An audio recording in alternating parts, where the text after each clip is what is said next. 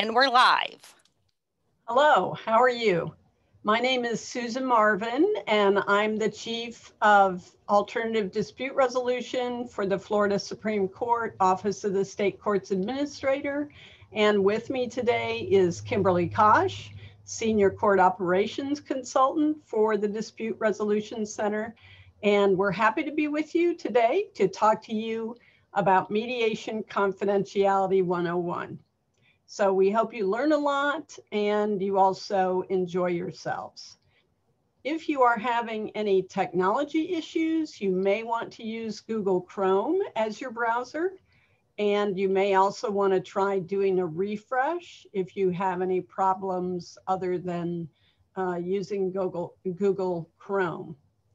This webinar is being recorded.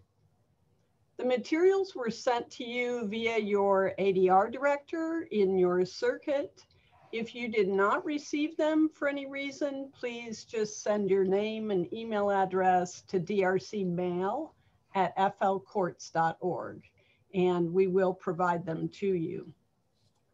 The materials contain the agenda, a certificate of attendance with CME, Continuing Mediator Education credits, and the Florida Bar CLE credits, and also some handouts, which we're going to be referring to today.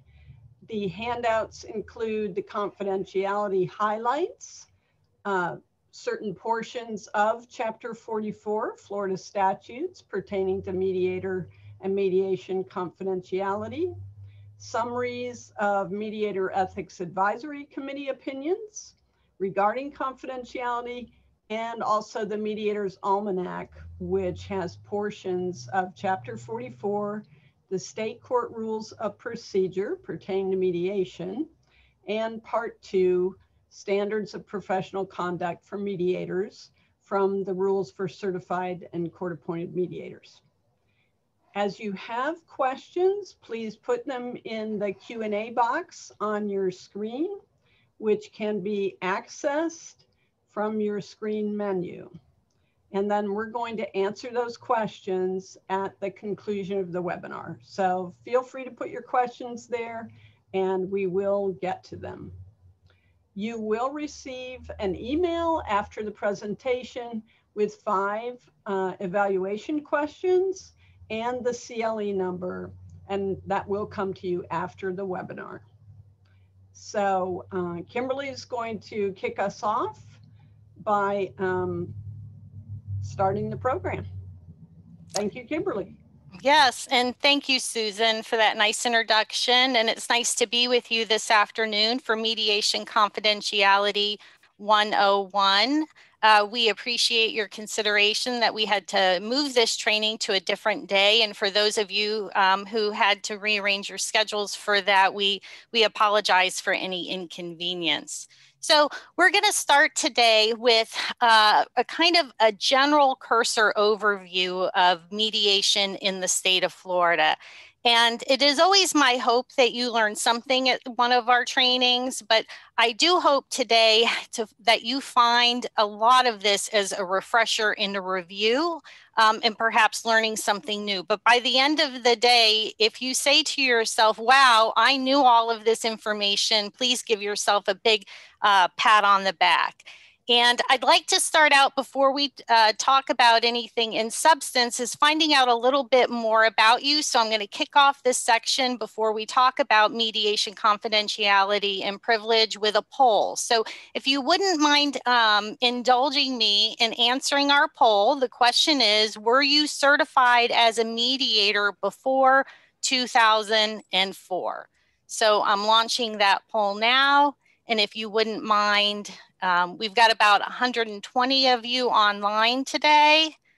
And the responses are coming in quite quickly, Susan. So with most of you having voted, and I say most of you, about 80%, we have about 25% of you that you were certified as a mediator prior to 2004. So that's a huge accomplishment. Kudos to you. That's 16 years ago. So let me close that down. And the reason that I asked that question is because the current version of our mediation confidentiality and privilege statute was adopted in 2004. And I knew that there was probably going to be a good percentage of you, and 25% of you, that probably took mediation training before this statute was adopted. And you may very well have been trained under a different version of confidentiality. So although it's been 16 years since the revised statute was passed, sometimes old habits die hard. So we're going to look at particularly 4 areas of resource: Chapter 44, the Florida statutes, the rules for certified and court-appointed mediators, and then the various rules of court procedure that discuss mechanics. And Susan is going to hone in on the Mediator Ethics Advisory Committee opinions in this area. So I'm going to take a look at the first 3, and then Susan is going to synthesize a great deal of history for you. So as I said, our current version was adopted in 2004. And unlike most of our other court rules, such as the rules for certified and court-appointed mediators and the procedural rules across the different jurisdictions of the court, statutes are adopted by the legislature. So if we ever wanted to change anything about Chapter 44, the court would have to go through the same legislative process that any bill or statute has to do in order to become inactive. So statutes are generally things that don't change rapidly from year to year. And we've had very little change in this initial statute that was adopted in 2004. So moving on, we have 6 different areas of Chapter 44. And for those of you who are in that 25% of individuals trained before 2004, you may remember that confidentiality during those early years was sometimes contained in 2 sentences.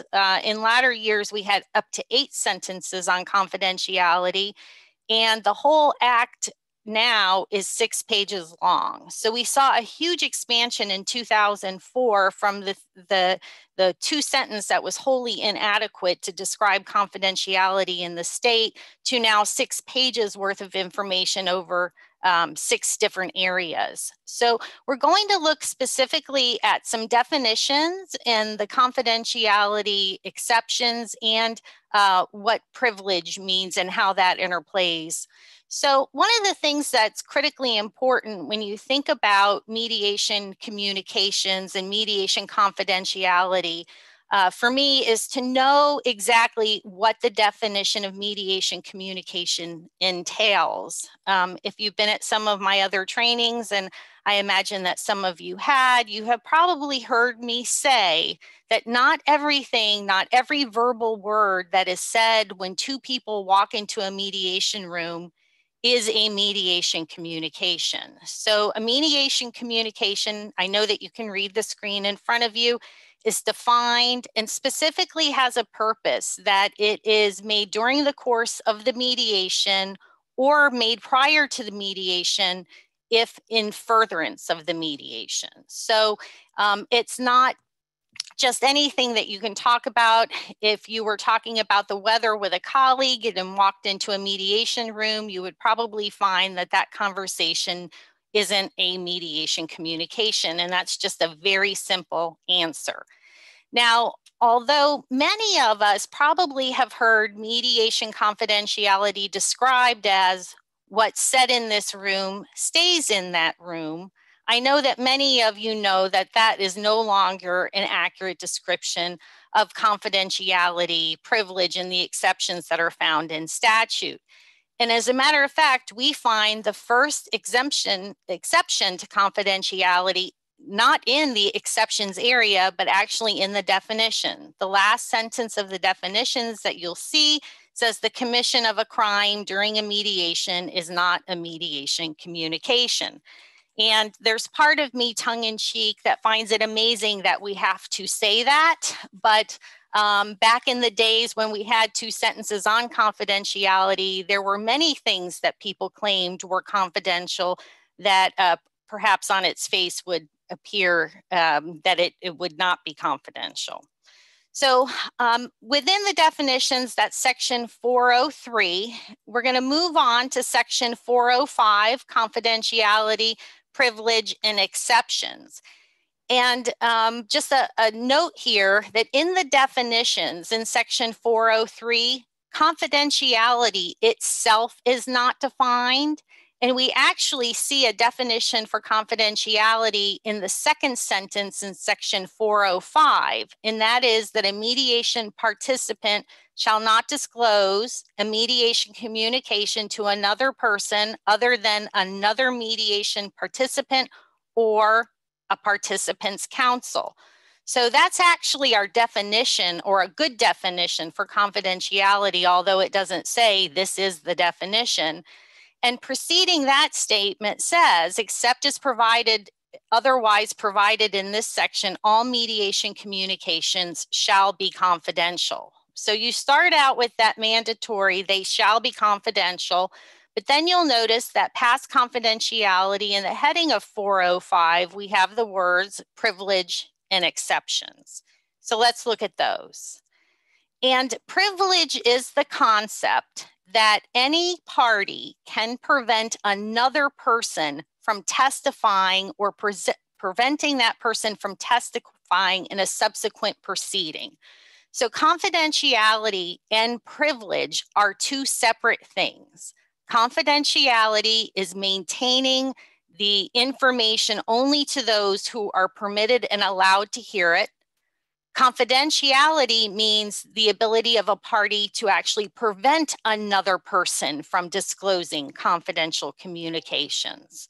So if you have heard about mediation confidentiality and privilege, it is not the same thing, 2 separate concepts. And privilege belongs only to the parties. If you have looked at other states, or perhaps you've mediated elsewhere, sometimes there is a privilege for the mediator, and some states have it where the comments of the mediator cannot be disclosed, or the mediator can prevent one of the parties from disclosing comments the mediator made. Here in Florida, we don't have a mediator privilege. So if 2 parties voluntarily agree and no one asserts their privilege to stop the other person, communications made during mediation can be used in subsequent proceedings. But you're all experienced mediators, and for most part, you would know that if people are moving on to trial, one person is typically not going to give their permission for everything that's discussed at mediation to be used in a subsequent proceeding. So 2 different concepts, but very important. The next thing the statute does is it establishes the exceptions to confidentiality. So again, going back to the comment about everything that is said in mediation stays in mediation, if you are yourself still using that comment during your opening statement, I would encourage you to change that and modify it so that there is the recognition that there are exceptions to confidentiality. And the statute specifically has 6 numerated out. However, right in the prelogue to those 6 areas, the section starts out that there is no confidentiality or privilege attached to a signed written agreement reached during mediation unless the parties agree otherwise. So there are cases, I would imagine more in the circuit arena than in the court-ordered context you might be mediating in, that the parties agree that the settlement document will be confidential. And the rules of civil procedure in the circuit area actually contemplate that agreements might be confidential. And when you report the outcomes of those mediations, only the report of the mediation is required to be submitted. It's not a requirement that the agreement be submitted to the court. And I'm talking by the mediator. So if we look at the exceptions, the first exception that we have is to which confidentiality or privilege against disclosure has been waived by all of the parties.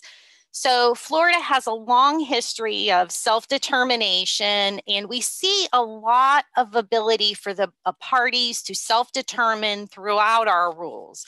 There are many areas where we see statements beginning with unless the parties agree otherwise, or unless the parties stipulate to. So it is possible that two people could agree to, and I'll go back to a common analogy that I use. Two parties could agree to go on a late night TV show and tell the host, the moderator, everything that happened at mediation. And if they wanted to bring the mediator along and the mediator wanted to go, the mediator is relieved of his or her confidentiality in ethics if the parties so disclose. So, and if the parties allow you to make those comments. So nothing is probably as confidential as one might think. So two, the second exception that we see are for communications. And again, these are for mediation communications that is willfully used to plan a crime, commit or attempt to commit a crime, conceal ongoing criminal activity, or threaten violence. So this really expounds upon the first exception that we saw in section 403, which said that the commission of a crime is not a mediation communication. So number three, the third exception, and if you were at the DRC's annual conference this year and you attended our ethics plenary, we had a whole focus on elder abuse and mandatory reporting. So we did a lot of education around Chapter 39 or Chapter 415. And these areas of mandatory report are your only mandatory reports. These are the only two areas where you as a mediator have no other option but to make a mandatory report. And for the purposes of confidentiality, you have exception from confidentiality solely for making the purpose of the report to the entity requiring the report. So this exception does not give you great latitude in who you share the information with. So I know that perhaps if you are under the supervision of someone at the court, or you would normally report certain things as an outcome of mediation to your supervisor, you need to be very careful in this area, again, because the statute does restrict who the comments should be made to. And just as a reminder, Chapter 39 deals with child abuse and neglect, and Chapter 415 deals with vulnerable adult abuse. So again, your mandatory reports. Area number 4 and number 6 on the next slide are very much similar. Number 4 is communications that are offered to report, prove, or disprove professional malpractice during the mediation. There's an exception for those, again, solely for the purpose of the professional malpractice proceeding. So if someone brought their financial planner to a mediation with him, and the financial planner gave bad information, or at least what the client thought was bad information, and sues the financial planner for some type of malpractice, that investigatory board could be privileged to the communications that occurred without violating the statute. So let me jump down to 6, because like I said, 6 is very similar to number 4. And 6 is offered to report, prove, or disprove professional misconduct occurring during the mediation solely for the internal use of the body conducting the investigation. And professional misconduct could be levied against any professional. Typically, we may hear about misconduct from other providers, such as legal providers or financial resources. And this also allows the Florida Supreme Court's mediation qualifications Disciplinary and Review Board, the MQDRB, which is staffed through our office, to look at the conduct of grievances against mediators when they come in. And this is the provision which allows members of staff in the hearing panel and others involved in investigating those complaints without fear of, again, violating the statute. So number 5 is for, let's just put it this way, it's for judges to make determinations about whether or not communications meet this legally established grounds for voiding or reforming a settlement agreement reached during mediation. So one of the legally recognized reasons why someone or a judge may set aside an agreement could be coercion or impairment or some of those other things that are recognized in law, and it would be up to a judge to make that decision. So those are the 6 items in statute that clearly are exceptions. And then, like I said, we have the one that's not enumerated where a signed agreement, unless the parties agree otherwise, is also confidential. So we have confidentiality references in our rules for certified and court-appointed mediators. And I know many times when people are looking for references to items that the rules, these rules, are probably the first that you go to rather than going to the statute or rules of procedure. But all of those resources, in addition to the MEAC opinions that Susan will talk about, really form the scope that confidentiality has to be looked through. Looking at just the statute won't give you all of the obligations of the mediator, and looking at our rules for certified and court-appointed mediators isn't going to give you all of the parameters and the definitions that you would need to know to understand confidentiality and privilege. But so, and the handouts that you have also contain a mediator's almanac, which has references to Chapter 44, Part 2 of the rules, and most of the popular rules of procedure. So if you're able to, after today's over, separate that out from your handouts and put that in your mediator toolbox, I think it would be a handy resource for you to keep. So in our rules for certified and court-appointed mediators, we find that our first rule is in Rule 10.630, and that is what requires mediators to keep all information confidential, except where disclosure is required or permitted by law or is agreed to by all the parties. So back to my late night TV show example. This is the rule that allows you, if all of the parties agree, to talk about information which they no longer deem confidential. I'm not suggesting that is your new policy. I'm just suggesting that that's what, that you have a little bit of self-determination there. Confidentiality is also mentioned in Kosch, and there are 2 layers of confidentiality in mediation. You have the confidentiality that belongs to all of the session, and then you have confidentiality for caucus. And you'll see that that rule says that information obtained during caucus may not be revealed by the mediator to any other mediation participant without the consent of the disclosing party. So I imagine that most of you are very familiar with that rule, and it kind of speaks for itself.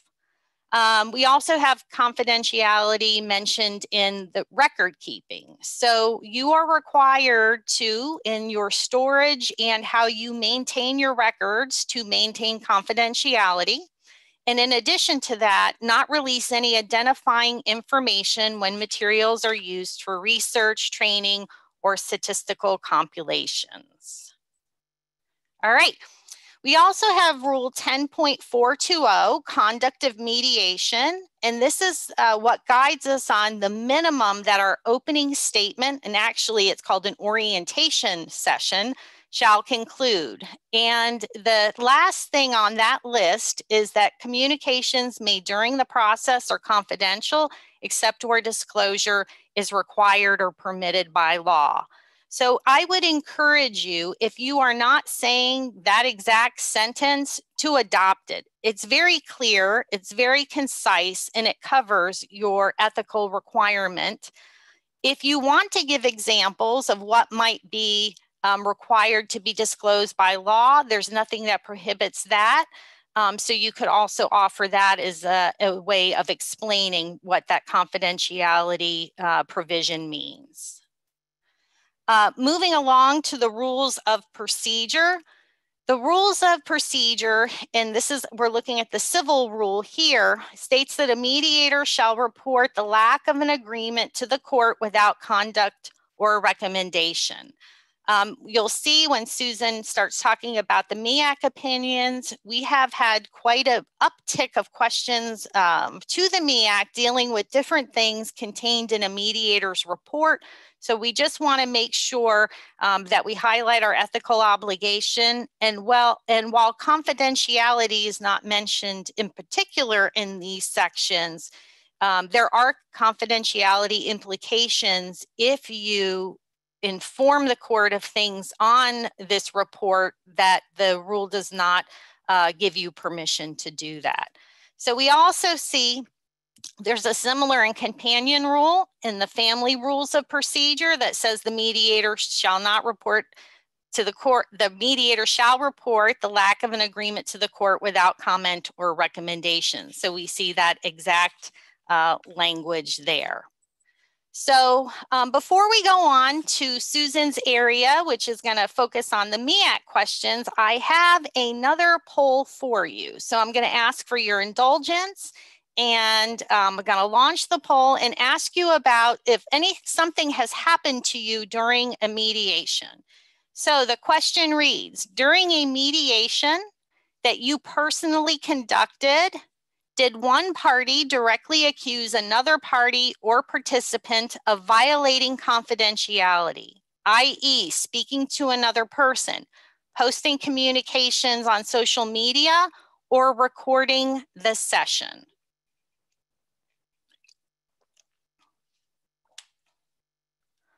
Well, and we're hovering right about 80% of just about 70 of you have voted. We're changing, Susan, it's going down to, luckily 75% of you are saying no, that someone has not made that accusation in progress. And the flip side, 26 of you have experienced that type of accusation. And the reason that I asked that question in particular was that when we do training around the state, we usually hear at least one horror story of parties communicating on social media during a mediation and have a discussion with the mediator about the appropriateness of that occurring. So, and as a primer to Susan's session, I'm going to ask the last of our polling questions. And that question is, have you ever sought guidance from a peer, a colleague, supervisor, or MEAC opinions on an issue involving mediation confidentiality? And I want to thank you for participating. The votes are coming in. We had almost 85% of you voting in the last question. We're up to a little bit higher than 85% now. And Susan, more than 60% of our audience says that they have sought a resource and guidance from someone or a MEAC opinion based on confidentiality. And I would imagine that we are both thrilled to hear that there are other resources for you in addition to the written literature that you can be availing yourself of. That is terrific. It's always good to hear that mediators are discussing things with their peers. Right. So I have wrapped up my session and my part, Susan, if you want to go ahead and take it away. All right. Thank you. So I think I have control of the screen now. You should, on the lower left-hand side, the bottom, if you hover around, should have an advance and arrow. If not, maybe your enter key will work. Okay. All right. Well, as you know, Rule 10.910, Rules for Certified and Court-Appointed Mediators, has the provisions about the Mediator Ethics Advisory Committee, or MEAC, as we're going to refer to them. And that's a 9-member Florida Supreme Court appointed committee that issues written advisory opinions to mediators. It sounds like some of you may have asked for MEAC opinions in the past. And in your handouts on page 7, we've given you a list of summaries of all the opinions from MEAC on the topic of confidentiality. So you can look at those on this particular topic. And if you ever want to look at more MEAC opinions for your peer discussions, go to our website, flcourts.org, and go to the ADR portion and find the MEAC opinions. There are indexes that also list the MEAC opinions by type. Other, if you want to look for some other than confidentiality, that's a great resource. So feel free to check that out.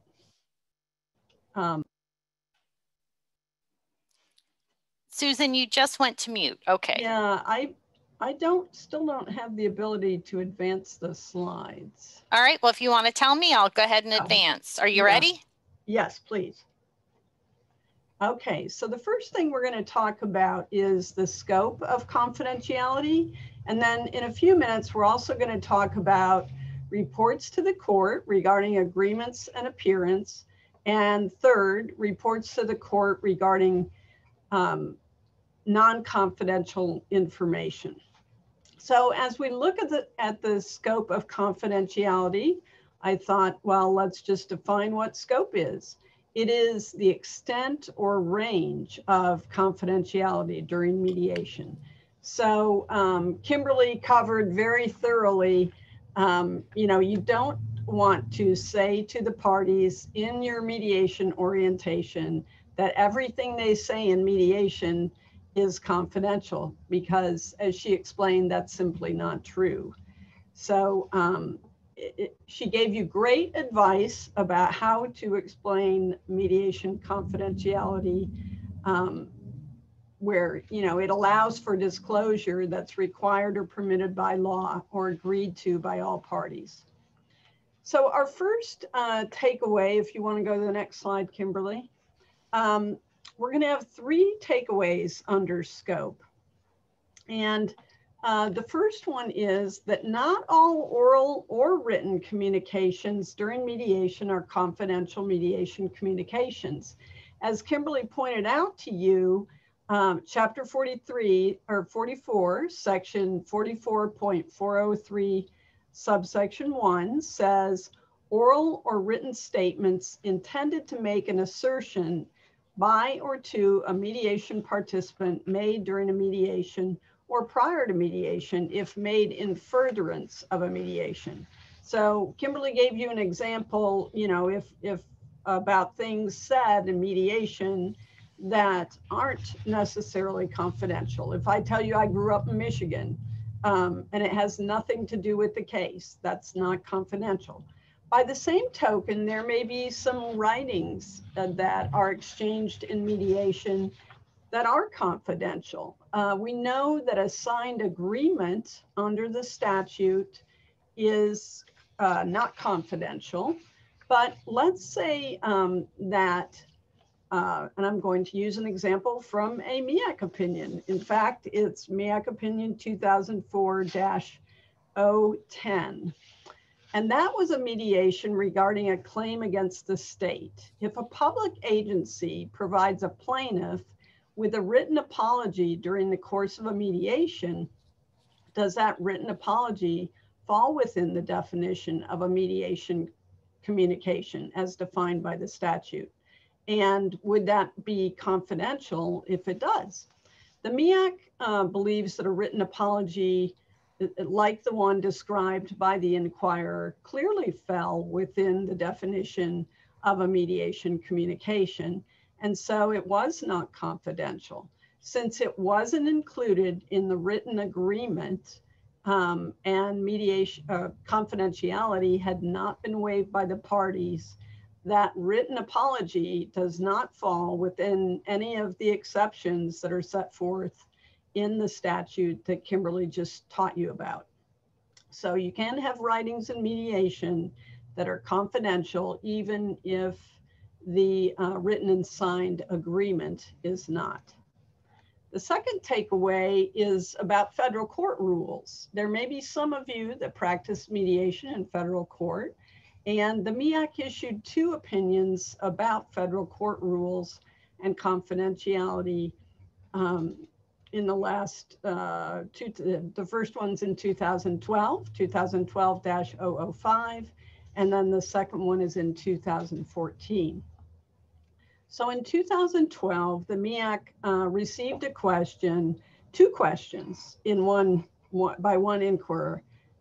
And the first question was, is it a breach of confidentiality for mediators to disclose that a party failed to negotiate in good faith or willfully failed to appear at a mediation conference when the disclosure is required by the local rules of Florida federal courts? So many of you practice mediation in the state courts, but this is federal court. And 2, if so, then should the mediator withdraw from all mediations in federal courts that require such a disclosure? So we're talking about local procedural rules in federal bankruptcy court in this particular question. And complying with local court rules falls under rule for certified and court-appointed mediators 10.360, which creates the exception that we've been talking about.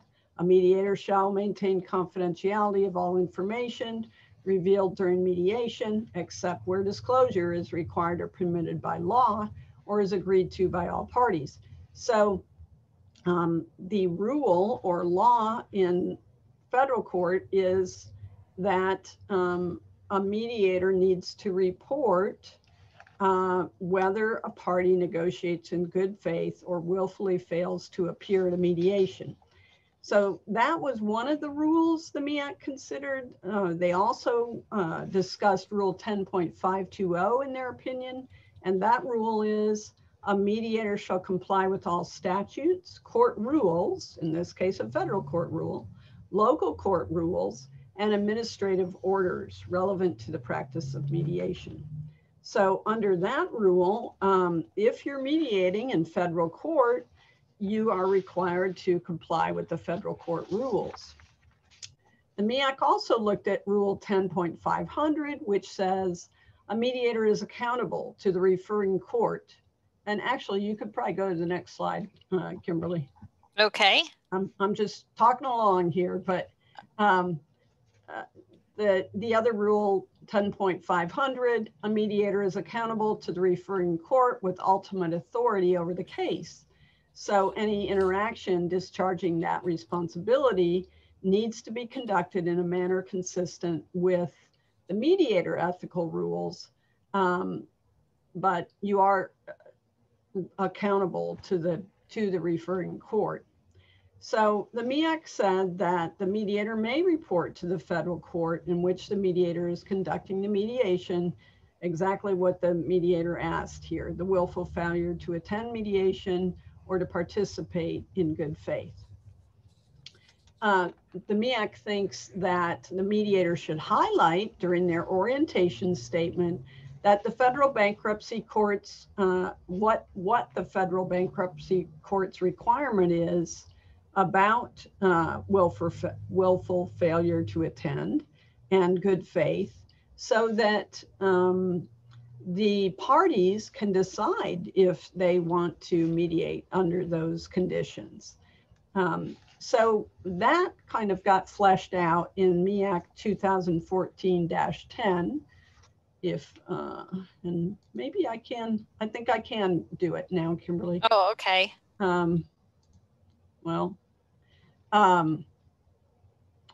So no, I don't seem to there. If you'd go to 2014-10, thank you. Okay. So in that one, the MEAC was asked to clarify 2012-005, and the clarification was that if the parties wish to proceed after being informed of the federal court requirement, then that's up to them and it does not violate mediator ethics. So the third takeaway is going to the next slide. Parties can waive mediation confidentiality for the entire mediation or for discrete portions of the mediation or particular subject matters. So this one is MEAC 2004-10, and well, actually, I think we want to be in 2019-001, Kimberly. 2019-001? Yes. I don't think I included that one. Okay. You're right. Well, I'm going to tell you about that one.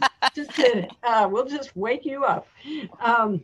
This in 2019-001, a question was asked by a full-time Florida Supreme Court, by two full-time Florida Supreme Court certified mediators employed by the Florida Commission on Human Relations about a requirement of their job, which was to report negotiations in a case management system accessible by all of the employees and HUD, Housing and Urban Development, that's a federal agency. So the question was, can we put confidential negotiation information in this case management system that our employer requires us to enter into that case management system? But there was no state or federal law that required these mediators to disclose the confidential information, which were negotiations made during mediation. So the MEAC said, no, you cannot do that unless the parties waive confidentiality. So that's why I'm talking about this. It goes to waiving confidentiality. You can waive confidentiality and then the mediator can disclose information. But unless you do that or it fits under an exception, the mediator can't disclose it.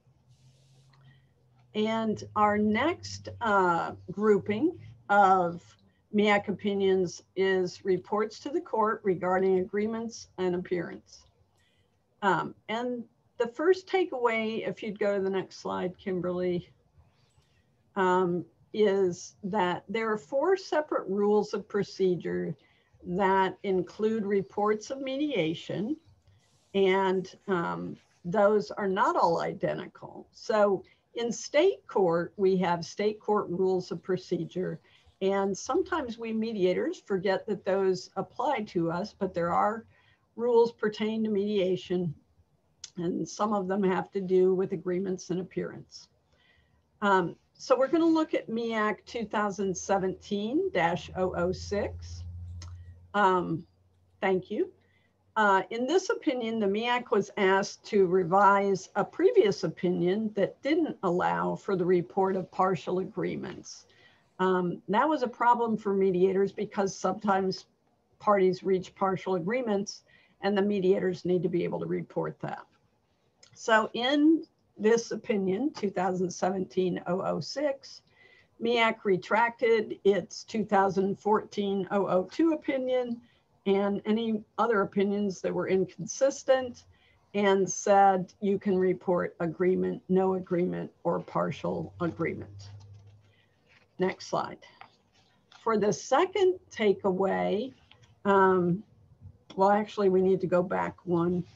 There are often local court rules for reporting items such as attendance or non-appearance that are not contained in state court rules.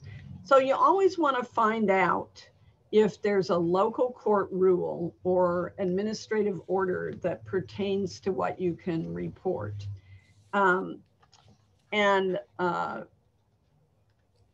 basically, in this opinion, which I will let you look at, the MEAC said there wasn't any rule that pertains or requires a mediator to report attendance at mediation or prohibits it. One of the parties had asked the mediator to report the non-attendance of the defendant, and the mediator was just asking, did the mediator have to report that non-attendance? And the MEAC said no. Unless the mediator is obligated to report it based on a local rule or administrative order, it's up to the mediator whether to report attendance or not. And that's based on Rule 10.520, which states that a mediator shall comply with all statutes, court rules, local rules, and administrative orders relevant to the practice of mediation. The third takeaway on reports is what Kimberly already taught you. If you want to go to the next slide, which is that reports should not, and one more, reports should not contain confidential information. Just don't put any confidential information in your reports unless the parties agree to it and sign off on it. In MEAC 2013-001, the inquirer submitted several questions about unsigned agreements, especially for parties that appear telephonically and they don't send back their signed agreement quickly.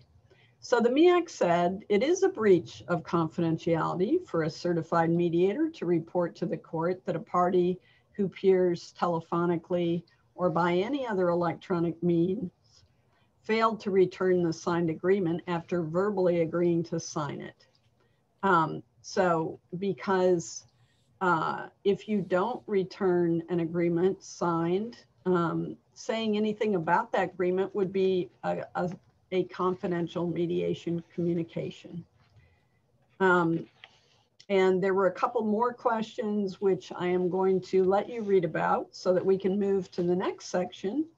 Reports to the court regarding non-confidential information.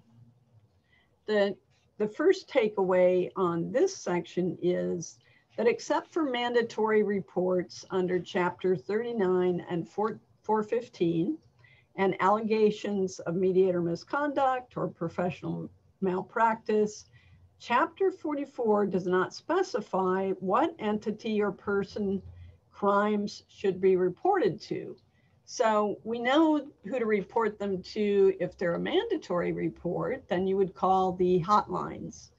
But most of the other exception reports that aren't mandatory, you know, who are you going to call to report them?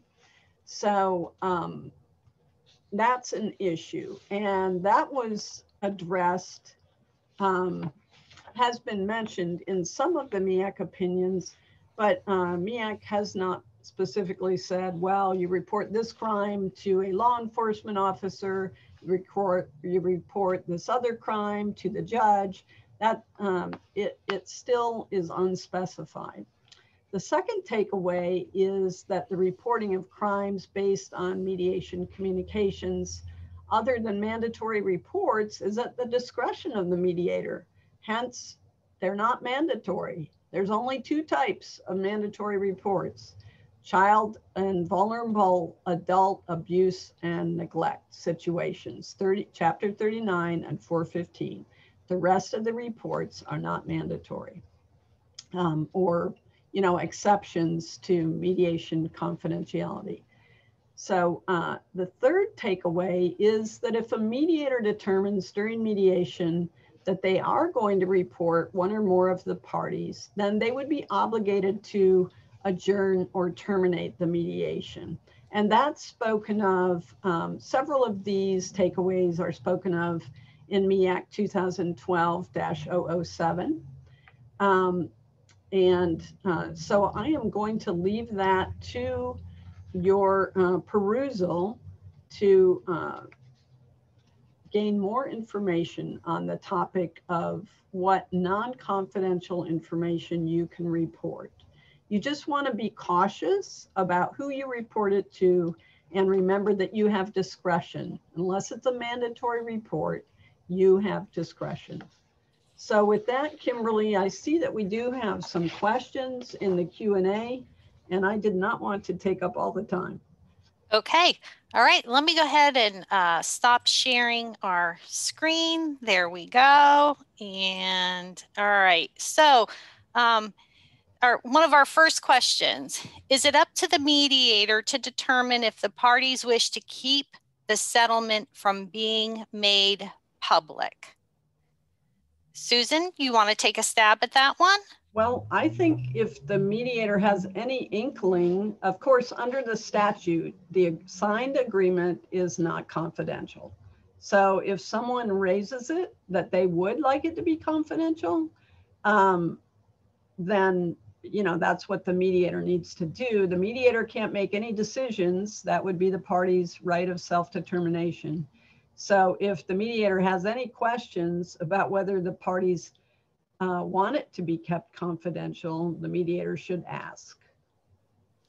All right.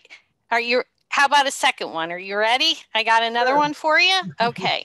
What should be added to our opening statement in lieu of stating what's said in mediation stays in mediation? Well, you know, my mediation trainers that I used back in the day just said, repeat the phrase that's in Rule 10.360. Everything you say in mediation is confidential, except as permitted, except where disclosure is permitted or required under the law. Just track that language and stop there. Okay, good one. We did have another question. Here we go. For research and training, can issues arrive in a mediation be disclosed when there is no identifying information given and the facts are disguised? There is a MEAC opinion on that, and you will find it, I believe, in the index of confidential MEAC opinions, the little summaries. And yes, you can, if you're careful and you protect the confidential information, you can use information for research. Okay, great. And you're doing so well. Do you mind me just pitching these to you? No, until I fail to do well. No. All right. Can you report that an agreement is a temporary agreement? Well, you know, going on what the MEAC opinions say, if the parties agree to you reporting that, then you can report it. So I would not want to put that in a report or as the title of an agreement without a paragraph in the agreement that said, both parties hereby agree to the mediator reporting that this is a temporary agreement. Yes, thank you. And that's exactly what the MEAC says on there, that the better practice is to report it in the agreement and not the report. Yeah. Although in family, you are allowed to make certain comments if the parties agree. All right, you're batting 1,000, Susan. So here's another one for you. Do you have to tell the parties why you are terminating? No, you do not have to tell them. And Kimberly artfully composes ways to gracefully tell them that you are terminating without really revealing anything. So Kimberly, do you want to repeat some of those phrases I've heard you mention?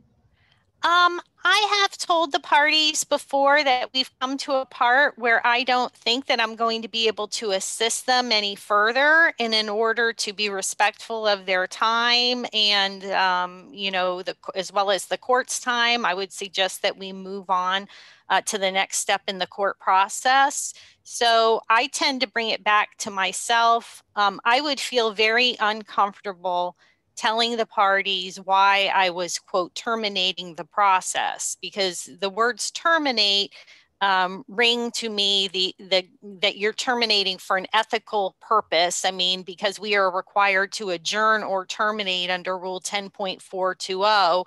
So perhaps you might be using that word more generally, but for me, when you say terminate, that rings ethical bells to me.